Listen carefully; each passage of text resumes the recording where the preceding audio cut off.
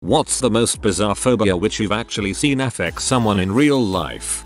My mom won't leave her hometown. I have a daughter, and she came to visit me once, which apparently involved a lot of crying and pulling over to throw up. She won't do it again. I've heard of agoraphobia, but never anything quite like that. Basically, if she's away from familiar surroundings, she sort of loses it. I don't even know if it's a real phobia. Yup, that's agoraphobia. It doesn't just have to be crowded places, it can be anywhere you don't feel at home. It only confines you to your actual house when it becomes really severe. Source: I totally have that crap. It sucks. My GF is terrified of fish. Won't eat anything that came from water. Generally won't go swimming in open bodies of water. Occasionally tries and has panic attacks if a fish touches her. There are spas where you put your feet in pools of water, and tiny fish come up and eat the dead skin from your feet. My ex, 5-year relationship, was deathly afraid of touching or drinking milk. She once had a small bit of milk splash on her while putting some dishes into the dishwasher and she literally fainted on the spot, landing on top of the open dishwasher door. Luckily for her, there were no eating utensils in the utensil rack in the front, or she might have been stabbed, or maybe just badly gouged by a spoon. The weirdest thing about it was that she could get other dairy products, such as yogurt ice cream, on her and it would not affect her, even though those products are mostly curdled milk. She also had no problem eating food that had milk as an ingredient, such as instant mashed potatoes, which call for milk. My biggest question for her was always, how are you going to handle getting pregnant and lactating? You are going to be carrying around 2 warm bags of milk with you all of the time, and will most likely get a lot on you, all of the time. She did plan on having kids. Since an infant, my cousin is terrified of fruit. Even before he was able to speak, he somehow could look at something and realize it was a fruit and he'd be absolutely terrified. He's 12 now and the phobia persists. Banana, apple, kiwi, any shape and any size. He is afraid of fruit. I have 2 words for you, my friend. Banana suit. You know what you have to do. I work with someone who is deathly scared of going over bridges. This is rather unfortunate, since we live in a part of the country which it is very inconvenient to travel to from without going over a big frick-off bridge in the north or an even bigger frick-off bridge to the south. She has to do a massive detour to the west to go pretty much anywhere. Turns out my girlfriend is the same way. I discovered this as we started crossing a bridge in Louisiana, the Pontchartrain Causeway. Yes, I discovered this about 300 feet into a crossing of the longest bridge in the world. We took 55 back. I once knew a guy who would ardently avoid wearing clothes whenever he could because he was convinced that they might suddenly tighten and swallow his body. That is terrifying. My neighbor growing up was horrified of turning left in any way. She'd make a series of right turns to drive absolutely anywhere. On foot she'd do this weird loop-like turn where she turned to her right and do 75% circle to be able to go left. Other than that, she was completely normal and very cool. She's not an Ambertoner.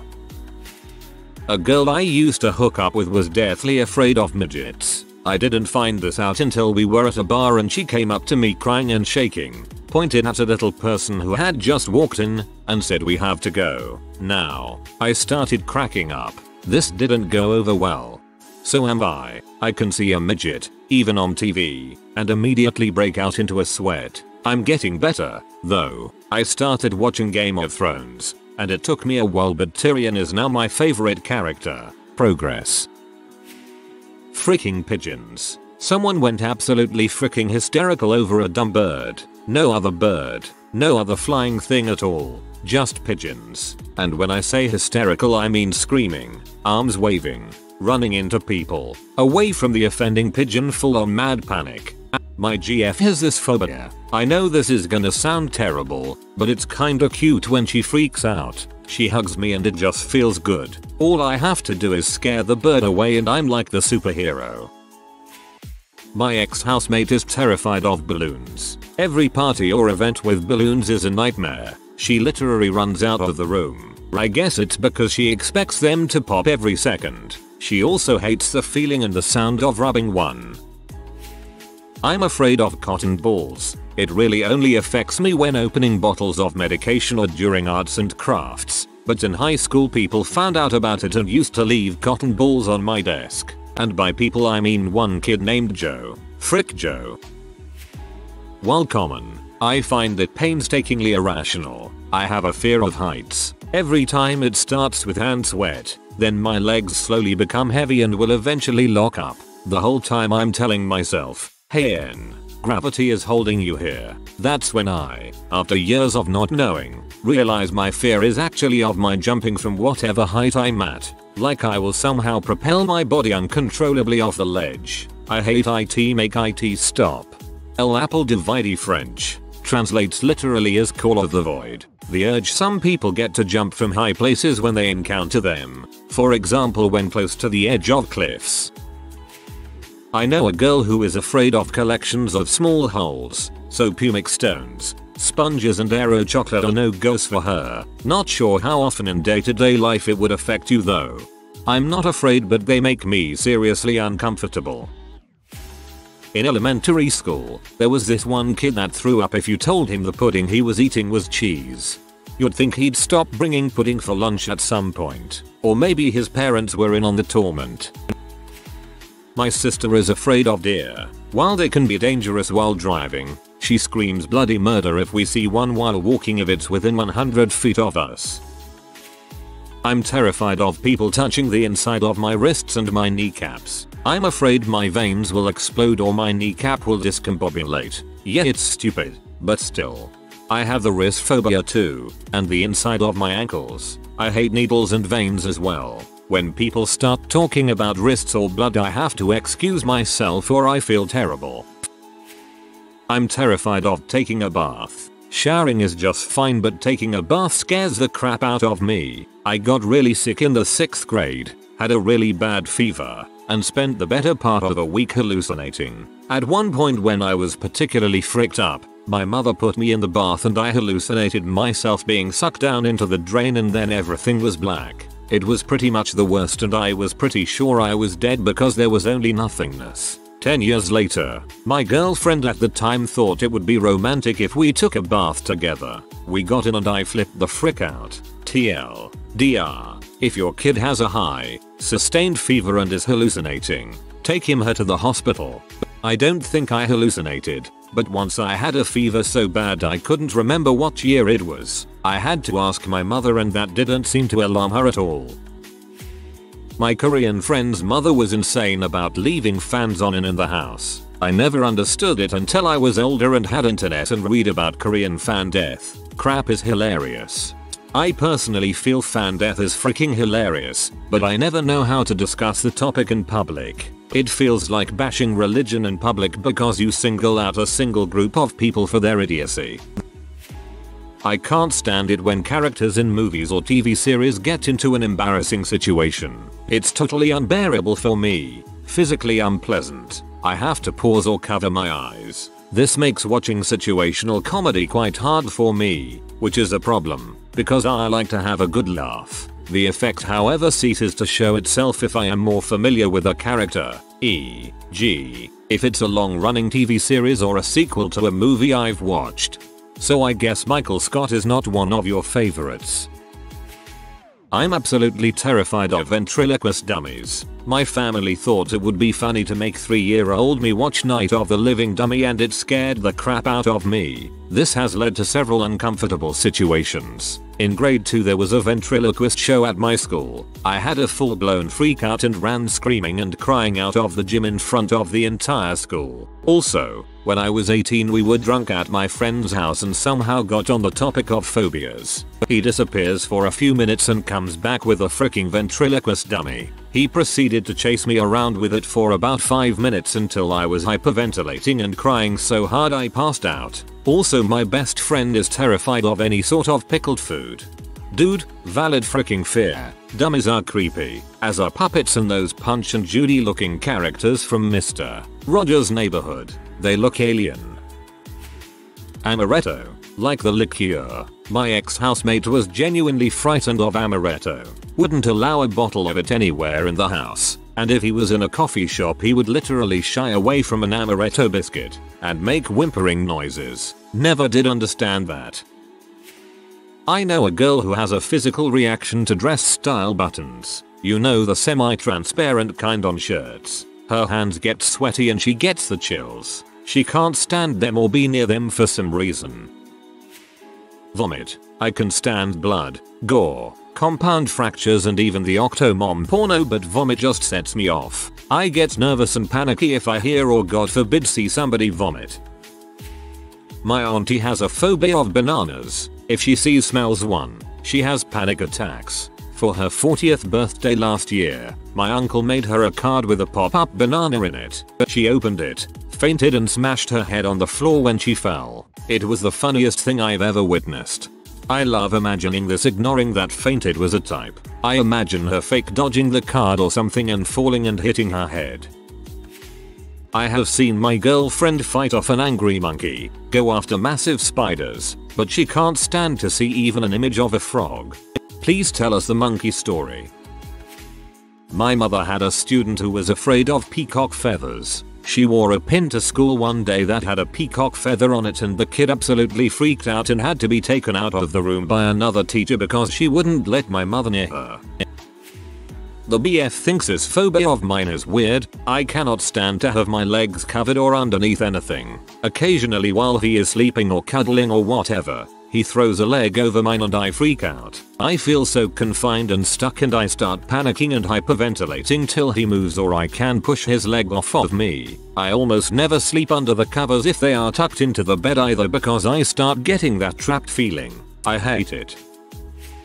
One of my previous girlfriends was cripplingly afraid of wooden utensils. I was making a nice Italian dish for a romantic dinner and it was ruined by the fact that I was cooking with a wooden spoon.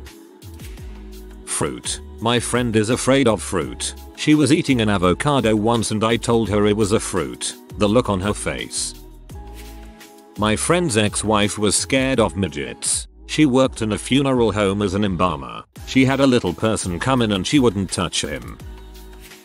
My housemate is scared of birds. She won't park her car under a tree for fear it's pooed on by a bird. I do the same, but my fear is spiders dangling down and racing across my windscreen when I'm driving. Even though I'm sure that it's unlikely a bird will fly into my car when I'm driving, I never crack my window more than 2 centimeters, just in case.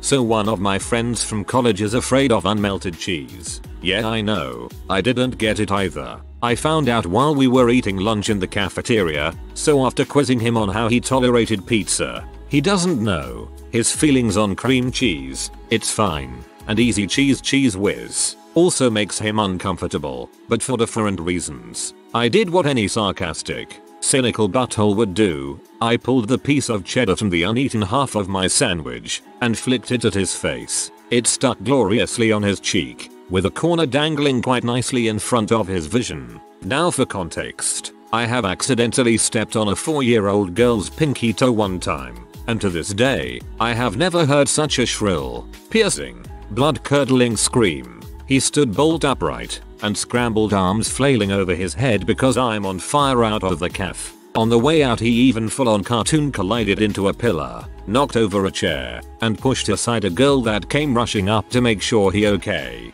I would have felt absolutely dreadful had I not been laughing so uproariously. Word is he spent the next hour in the shower. He still won't let me live it down either. Not sure if phobia is an extreme religious behavior, but had a worker on the docks who was opposed to looking at women. Fear of being tempted. He had a brimmed cap pulled right down to his nose all of the time. Had to look up at the ceiling so he could see what was in front of him. We had women in the warehouse, but if one was called to work within 20 feet of him, he would jump off of his platform and go outside. The work be damned. Very strange. He's done some stuff. Most people don't know this, but I absolutely hate kissing. I find it disgusting. The mouth is such a dirty place. I also hate the sounds that come from kissing. Irony of this situation is that most of the girls I've kissed have said I'm awesome at it. Little do they know I'm trying not to gag the whole time. I can't stand seeing other people kiss. Something about the sounds they make just grosses me out. I don't mind doing it, Just hate seeing other people. My friend is terrified of wrists. I get that some people don't like veins and stuff, but she would freak out if I were to jokingly bite my wrist or rub my wrists together. She literally hates it. I've been hit many a time for messing with her this way. I am too. Trust me, don't do that. Just don't. I have a friend who is completely terrified of characters at amusement parks. You know, like Tigger, Winnie the Pooh, and Mickey Mouse at Disneyland. She insists that Eeyore attacked her when she was a kid, and she won't go anywhere near them. When she is at Disneyland, she will keep her eyes on them and walk a wide circle around them so they don't come within 15 feet of her. If they get close, she will hide behind me shaking or quickly make a getaway. One time, before I knew this, Tigger was just coming out of the break area and came up behind her. I saw him but she didn't. He reached out and gave her a hug and a kiss on top of the head. She screamed, flailed about. Tigger released her in surprise. She looked at him and ran in the other direction. I wish I had video. Girl I knew was deathly afraid of moths. She would burst into tears and huddle down in a corner if one was flying around. She got involved in a prank war with a teacher, and as a final blow he taped a large moth to her car door handle. She flipped, had to get someone to take it off, and waited about a half hour before she could get in. Seaweed or anything that grows in lakes, ponds, etc. It's so absolutely ridiculous, but I can't help it. Anytime I'm in a boat and look at it or swimming near the weeds in a lake, I have a full-on panic attack. Hyperventilating, shaking, heart pounding out of my chest. Odd enough though, I have no problem if it's floating or out of the water. I've tried to get over it. I've even gone scuba diving in a lake to try to condition myself to control freaking out. One Halloween in college, my roommate and I waited until the last minute for our costumes and decided to go to this rental place to see what they had. We found 2 amazing Easter bunny outfits complete with massive heads, and absolutely no one but us knew who we were. We had some friends over to our house to pre-game and decided to hop around in the bushes as people arrived. One of our lady friends was approaching the house and we were behind a tree, peeking out at her and hopping around. As soon as she saw us, she completely froze in terror and had a serious emotional breakdown. Even after we took the heads off and told her who we were, she was hysterical. Apparently she was absolutely terrified of human-sized rabbits and spent the rest of the night bawling. My brother is afraid of kiwi fruit. He says, they have no business being hairy. If they can grow hairs, what can't they do? He also hates big mushrooms and is afraid that if he puts his fingers on top of one it will snap shut and eat his hand. He's 23. I always had a fear of dropping my keys down the elevator shaft and the hole between the elevator door and the floor. One day it actually happened. I looked at the guy next to me in disbelief, and he said, "I've never seen that happen before." This kid in my high school was deathly afraid of bananas. We never got an explanation out of him, but a friend once saw an abnormally large banana from my lunch and said, "Dude, let me have that. I have to show you something." So I gave it to him and he walked up to this kid and showed him the banana and he ran. The fear in this kid's eyes was unlike anything I had ever seen. He looked like he was going to cry and kept saying, "Dude, keep that away from me, I'm serious, this isn't funny." Needless to say, we surprised him with bananas randomly for the rest of high school. TLDR bananas. Maybe he was molested with bananas. In my high school econ class there was a kid who was afraid of stickers. One day a few friends put them on his desk and you could just see the fear in his eyes. I had a buddy in middle school who told me he had a fear that his genitalia would, for lack of a better phrase, retreat into his body if he got too cold or was too frightened. He probably made it worse by being frightened by the prospect. As an aside, my fear of heights seems rather pedestrian all of a sudden. My sister is terrified of throwing up.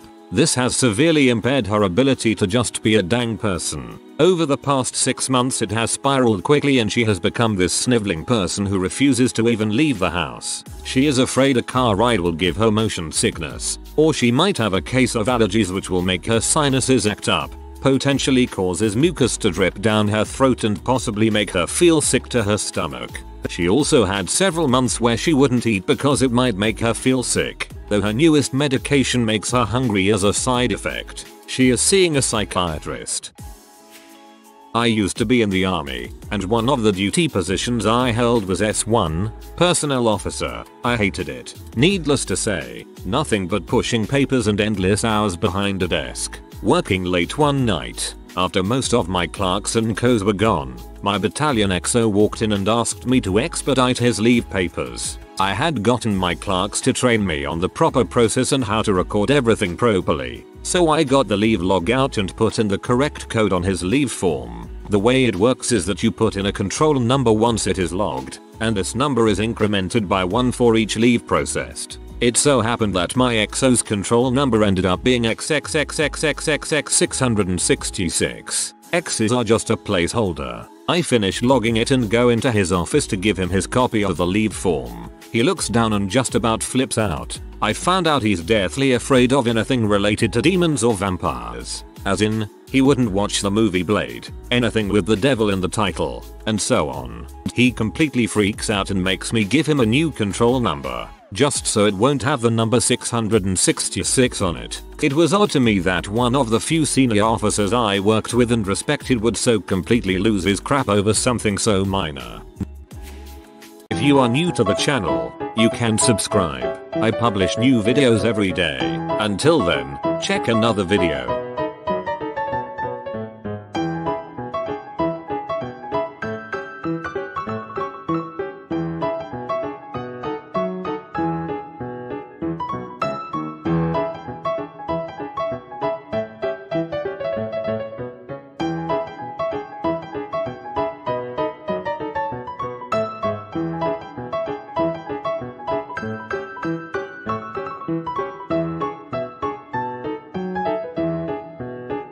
Bye for now.